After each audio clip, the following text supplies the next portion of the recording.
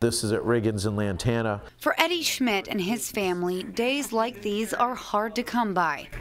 Today is one of those days, as Schmidt's son, Mark Goncalves, and his husband, Ozzie Medeiros, exchange laughs at their restaurant, Table 26 in West Palm Beach. This is when we felt Mark was the healthiest. Mark is addicted to opioids. It all began when Mark got infected with MRSA at 17 years old, and a doctor gave him Vicodin to ease the pain.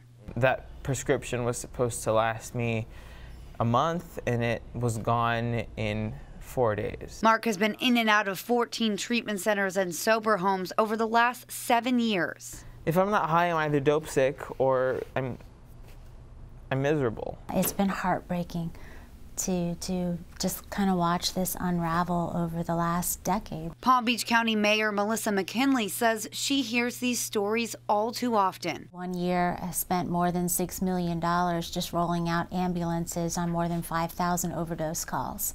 That's the tip of the iceberg. McKinley has fought on the front lines of the opioid epidemic in Palm Beach County. At some point, you have to say enough is enough, and we need to hold those who are accountable.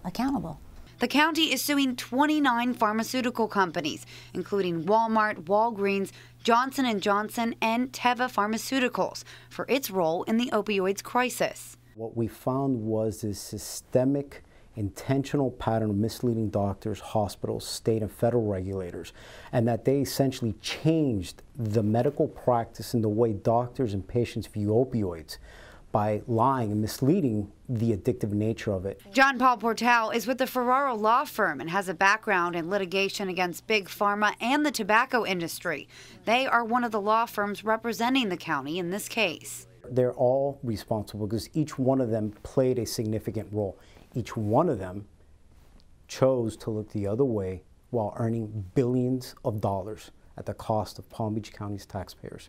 In the 266-page complaint, it starts off saying this case is about one thing: corporate greed. The hope is, by winning this suit, they can use that reclaimed money to recover and provide treatment services, education, and tools to first responders to help fight the opioid crisis in the county. I don't want to see any more lives lost like that.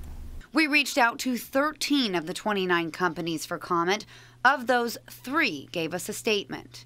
The Healthcare Distribution Alliance writes, the idea that distributors are responsible for the number of opioid prescriptions written defies common sense and lacks understanding of how the pharmaceutical supplies chain actually works and is regulated. Those bringing lawsuits would be better served addressing the root causes rather than trying to redirect blame through litigation.